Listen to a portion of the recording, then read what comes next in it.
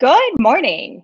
I am Mo Wagner, and welcome to CMI's first live stream ever. Not sure why it's taken us so long, but we are so excited to be here with you. And thank you to Restream for helping us out and letting us use their platform. So we just wanted to say hello. And this week, we wanted to talk about visual storytelling. Next week, we are holding our first Visual Storytelling Summit. If you think about it, we are in a very visual world right now, and we're communicating in a lot of nonverbal ways. And if we are trying, sometimes the written word is not enough. So next week, we're going to bring together a lot of some of the leaders in the industry who kind of excel at visual storytelling. Looks like Zara from the UK has just joined us. Thank you, Zara. It's good to see you. So let's talk about the question of the day. Hi, Lexi from Louisiana as well. Let us talk about the question of the day. And our question of the day is, what brands have you recently seen that are telling a compelling visual story now? Especially during this time of the pandemic, you know, we're seeing a lot of brands experimenting with different things, and that includes visual storytelling. So let us know your answer for the question of the day. If you leave us a comment anytime throughout this live stream, we will enter you in a chance to win a CMI mug. So speaking of experts in visual storytelling, we are very lucky to have a creative director with us here at CMI who is an expert in all things design. So we asked JK Kalinowski to join us today. Hello, JK. Hey, Mo, how are you? How are you? Good. How are you today? I'm doing great. It is a gorgeous day out in Cleveland. Hopefully everyone who is watching right now is having just as beautiful of a day. I'll tell you what, I was going to, as you can see, I'm in my my basement office. I was going to do this from outside, but there's way too many birds going to chime in on everything. So I figured maybe I wanted to take in the sunshine a little bit. So I might sneak out a little early today and go enjoy some 70-degree weather. Rare 70-degree weather in November, huh? I do not blame you at all. Not blame you at all. Well, so most everyone who follows CMI is probably really familiar with your work. But those who haven't had the pleasure of meeting you, why don't you tell us a little of yourself? Sure. Yeah, as Mo said, I'm JK Kalinowski. I am CMI's creative director. I have been running the design at Content Marketing Institute and Content Marketing World for a little over 10 years. Since basically the beginning, all the way back from Jump to 42. Yeah, and I take care of everything from, you know, our daily blog alerts to stage design at Content Marketing World and everything in between. So everything orange it's certainly a team effort, but we have a lot of fun doing it. So absolutely. And he's not telling you, but he's very big on shenanigans. So if you're looking for shenanigans within the CMI team, it's typically because he is behind it. Yeah, just a quick story on that, Mo. My wife is a teacher and she forgot her lunch. So she texted me to put her lunchbox out on the porch. She was going to run home. And of course, I had to draw pictures and put them inside the lunchbox. And silly messages. And I just get a text message back about 10 minutes ago that just said, jerk. So mission accomplished. Well, we definitely don't think you're a jerk on our team. We're really lucky to have you as a creative director. Not everyone has a creative director on staff, and sometimes people do, and they just don't get along with them. So we know, we are lucky. We are very fortunate on our team. So you've been in the business for a really long time. Well, not trying to age you, but you've been in the business for a long time. Yeah. So how would you say visual storytelling has evolved since you began? Wow. Yeah, it is leaps and bounds just in the 10 years that I've, been involved.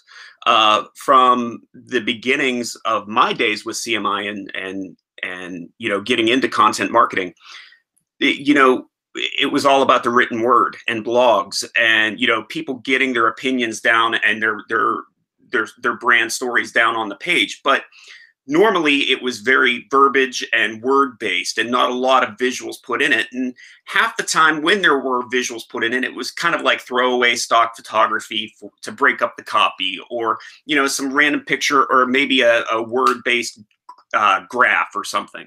Then as the internet and, the web of things started to evolve, then, things started getting a little bit more friendly towards visuals.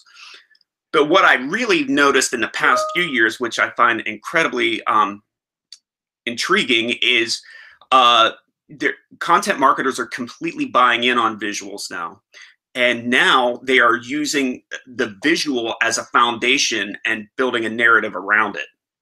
I've seen this happen so many times. And one of the greatest, I can give you an example that's one of my personal favorites, one of my early personal favorites. A friend of CMI, friend and family member of CMI, Todd Wheatland, at the time was working for Kelly Services, the employment agency. And he was their head of marketing. And they did a very large infographic, extremely large, that they ended up breaking it up into sections. It was like a visual storytelling map. And they actually would just release it in different areas across all their platforms and have a complete narrative built around that section of the map. But you could totally tell they started with the map and built their narrative around it. Well, so let me go back to a little bit of what you had said. So let's talk about buy-in then. Sure. Do you think the buy-in has been easier since when, your career began to where we are now? Oh, most certainly. And I think I think a lot of it has to do, like I said, with the evolution of the web and the platforms that people are using, because a lot of the platforms now, specifically when it comes to social, are very visual. And you have to grab that attention quick. I don't want to bring up the goldfish theory because it's, everybody talks about the goldfish theory, but obviously, Mo, in the world that we live in, you need to grab attention quickly. So you might have to have a great visual that's going to pop off somebody's feed immediately. And then they'll tend to read the tweet or read the narrative that you tie to that visual. I think visuals have become, with the growth of specifically social media too. The platforms, Instagram, for example, is a huge one. You don't have Instagram is the one where you're grabbing people's attention via a picture or a piece of, visual content. So absolutely. So you've already touched upon social. Mm-hmm. So let's talk about social. Let's talk about the CMI blog. We work on a lot of platforms. So how does visual storytelling kind of fit into that multi-channel strategy that a lot of us are working with now? Yeah, well, I think one of the biggest things is, first is consistency is key. There are so many platforms that we're all working with. You and I work on so many together, across CMI and all of our brands. But the biggest thing is anything that you want to, I'm just using us for an example, Mo, but everything that you would need from me, that it's going to have a certain look. Obviously we have brand standards and everything, but it all has to have a certain look to, in our case, to make sure our audience understands, hey, this is where it's from. This is, and it's, on top of it all, it's the ideation process as well. You and I get together, we get Kathy, our marketer, Amanda, Steph, it's a team effort to make these things work. It's not just, hey, JK, come up with something and I come up with it, you throw it up. Because half the time that wouldn't work if we didn't have buy-in from across the team and ideas and, hey, this would work, but this won't. I think, one is definitely consistency, and two, it has to be, your team has to have complete buy-in and absolutely submit their ideas and make sure everything works across the board. Now, I know we have a lot of things, working right now. And I think also something really important to remember is planning ahead, right? I think a lot of people sometimes think that like magically you could design something, you can create something. Right. And I think that's something that you've really instilled on us, that we are able to do all of that, but we need to plan ahead. And not only just from a workflow standpoint, but we need to plan ahead so that you talked about it. It's that collaboration, right? Where we can repurpose a lot of the visuals that you create if we do that planning. Right. Yeah. I mean, that is 100% right, Mo. The fact of giving, we always have those, like, I hate using the term newsjacking, but there are certain times where we need to turn something very quickly because, hey, maybe something in the world's going on or something's going on with our industry that we really need to get in front of, and get our ideas out there. But, planning ahead certainly helps us, because that way, on top of getting our brand messaging and our visual messaging correct, we can also test to see how it looks and how people are going to read it and everything like that. Because, sometimes you and I have known this in the past, and we still work through it. You can design or create something for Instagram and it completely looks different, or, kind of doesn't grab the attention that it would on Facebook. Or so, these platforms are all changing, ever changing. They're certainly not evergreen, that's for sure. We know that. So there's always something that we have to tweak, or the messaging, or so yeah, planning ahead to give yourself that time to hammer out the correct visual, the correct message, and the correct testing, so it's getting to the people you need it to get to. You say testing. So is there a platform, something on social, or is it something, creator for CM world? What's your favorite to experiment with? Well, the biggest thing for me is I like, obviously as well as I run a lot of stuff past you, because you're a lot better in that world. Don't believe him. But the crazy thing for me is, and this is no slight to any platform over another, but it can be very tough, because some platforms don't allow you, like case in point, like Facebook, you can't use as much copy in your image as maybe you could in LinkedIn or Instagram or whatever. So there's some testing, sites that I go to, just to make sure, hey, I use Facebook. I just go to Facebook and run their test, some of the stuff that I create, just to make sure that I'm following within their guidelines, because I don't want to give you something that you can't use. So I want to get my foundation design done and approved by Facebook before I even present it to you, to make sure it's going to work. So, and that's appreciated. Absolutely appreciated. Yeah. Well, we talked about CMI hosting the Visual Storytelling Summit next week. Mm-hmm. And a friend of CMI's, who's Tyler Lassar from Vidyard, he is going to speak about humor and empathy and human connection. Mm-hmm. So I guess with what you do, when you're trying to engage that audience, right, how important is that emotional connection? Well, I think, obviously, right now in the times we're living in, making a human connection to our audiences is the utmost key. How many videos, how many commercials, how YouTube videos. I mean, I swear, if I hear unprecedented times one more time, I'm gonna lose it. And I think somebody had a coffee mug that says "I miss precedented times" on it. So, but the biggest thing is authenticity is key. If you truly are an empath with your audience, and you're feeling what they're feeling, and a lot of us we're human. You need to make that human connection, and you need to be authentic in your messaging, not just your messaging, but everything you do. We're feeling what everyone else is feeling that's going through this. It's a global pandemic, and we're trying to navigate our way through everything. And this is a perfect time for brands to really be able to, kind of step away from that mold that they've always had as marketers and stuff, and say, hey, look, we are with you in this. One of the best examples that I just saw over the weekend, and I don't know if you caught this or not, but it was a viral image that Burger King shared, and it was a letter from Burger King saying, hey, we like our Whoppers, but please visit McDonald's, visit Pizza Hut, visit Subway, because you're not only saving business for franchisees, you're helping their employees. And Burger King's like, hey, when things get crazy, or the world starts to get a little bit more sane, we hope you come back to the home of the Whopper, but until then, spread the love. And that was an incredible, and it was an incredible piece of marketing, simple, effective. And will they lose?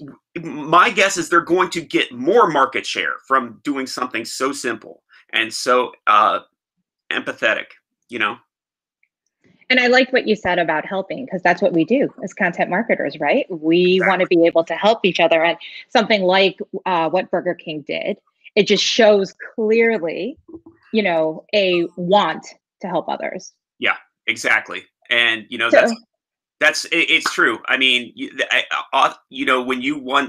when you come out as, you think of Mr. Rogers, the Mr. Rogers statement, look to the helpers, and he made everybody feel good, right?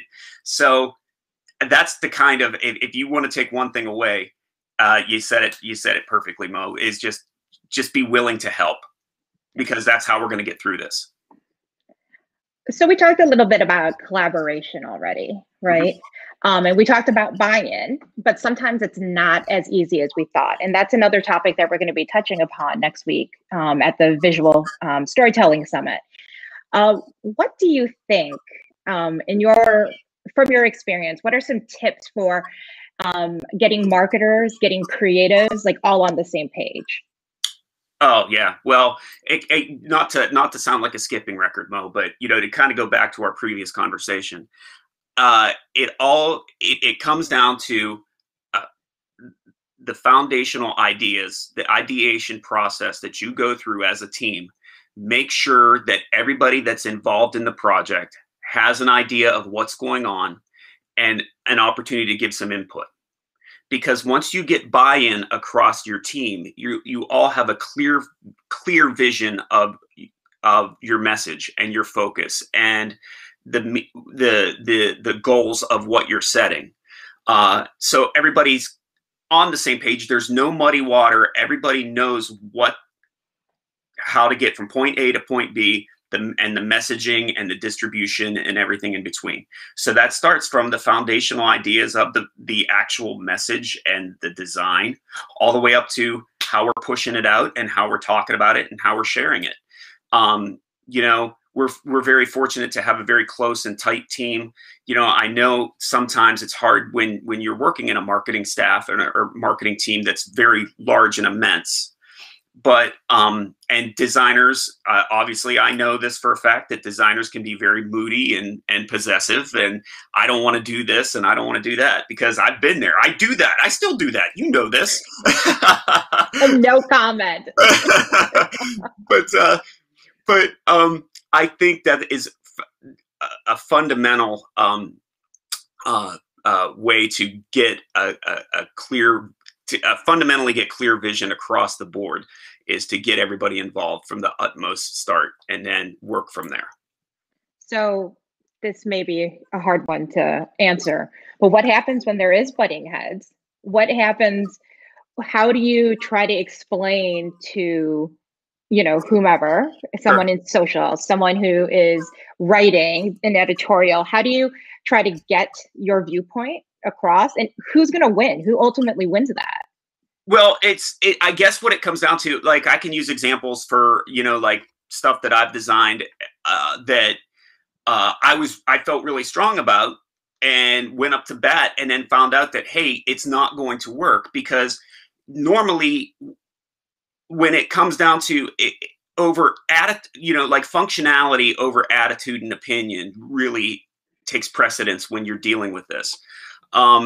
you know, like I might design something that I really feel strongly about, and you could come back to me and say, hey, it's not going to work because of this, this, and this. And, you know, I sit there and I try to adjust it and it's still not working. Then we know that we just need to go back to the drawing board. And yeah, I might be a little gruff about it, but, you know, ultimately going back to our conversation about, you know, a clear vision to an end goal, we're not going to get there if I still keep fighting about everything. Or so then case in point, like there's sometimes where I'll be designing something and I'll be working with someone that says, hey, I want to use this color or use this or do this. And I'll be like, well, here's why that's not going to work. or this is why I think it's not going to work. And then present my logic. And there's usually a pretty good, you know, give and take. I think we very rarely, I mean, obviously some people really do butt heads, and it's unfortunate, you know, because that's what happens when you're in large teams or even in small teams sometimes. But I think we're very fortunate at CMI. We kind of understand each other, and we've worked together long enough to know what works and what doesn't. And I want everyone to know he brought up color because that was me. He's talking about me 2 weeks ago. I know it. No. Well, so let's talk about 2021. We're all ready for 2020 to be over. So let's look ahead to 2021. What's one area related to visual storytelling that you're curious about, that you kind of want to dive into? Yeah. Wow. I think one of the biggest for me is the tech and ideas behind the tech coming up. Who would have thought that you and I would be doing a live stream to our audience 8 months ago? You know what I mean? Who would have thought that I would be celebrating Christmas over Zoom? You know? So how quickly everything is moving in this space due to the pandemic. I am super curious to see what is, you know, on the horizon, because for the foreseeable future, this is how we're going to have to be doing things and how we're going to have to be getting in front of our audiences. So I'm really stoked, especially at our, you know, visual storytelling summit, to sit down and listen to some of our keynotes and our speakers that are really talking about what's next in, you know, the tech space, because there's so much right now that I don't know, and there's so much on the horizon. So I think that's the next big thing for all of us as visual storytelling creators. Now you can tell I'm still nervous being on camera, and we're really, like, that's what made me very apprehensive to start doing live streams, even, you know, before 2020. But I think, like, you had hit upon it, like all the Microsoft Teams, all the Zooms, everything like that has really kind of helped me. But I kind of, just like you, I want to learn more, and next week is a great opportunity. And, you know, I'm going to continue learning. We have friends at Restream, at Agora Pulse, places like that, who are going to completely help kind of, you know, bring us to the next level. So that's what I'm excited for 2021. Right. Absolutely. Cool. Well, is there anything that you want to share with us that we haven't touched upon about? Because you are a fountain of knowledge when it comes to creative design and visual storytelling. And guys, if you have not been to a content marketing world, you need to go onto our Facebook page and you need to see some of the sets that he has designed, our posters, everything about CM World. If you're looking, JK's had a hand in it, if not all of it. Yeah. Well, thank you, Mo. Thank you very much. You're making my heart flutter. And I'm blushing. That's what I'm here for. No, I really appreciate it. It's much love to you for those kind words. And this is, you know, just unbelievably exciting to be able to do this and, you know, reach out and you know, that's the one thing that I think I want to leave with, is the fact that how excited I was this past content marketing world. How many people engaged in the virtual event space, what's soon to become the hybrid space. I think the way that we're going to speak and get in front of our audiences and friends is going to fundamentally change from here on out, only for the better, because we're going to have so many more ways to get in front of people and engage with our audiences. And it just, you know, means the world to me to know that there are just people sitting on here talking to you, listen to you and I chit chat. You know, it's the coolest thing. So. And we are so grateful for that. We have people from in our community from around the world who are listening to us for our first live stream. So thank you to everyone. Yeah. JK, thank you for joining us today. I cannot thank you enough.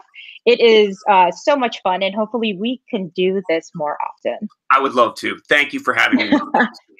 Thank you so much. And thank you to everyone who is watching. Please join us for the Visual Storytelling Summit. Reach out to JK if you have any questions, and let us know what you are looking for from these live streams. We would love to be able to do more of them in the future. Absolutely. So with that, I will say goodbye. Thanks, everyone. Bye. Take care.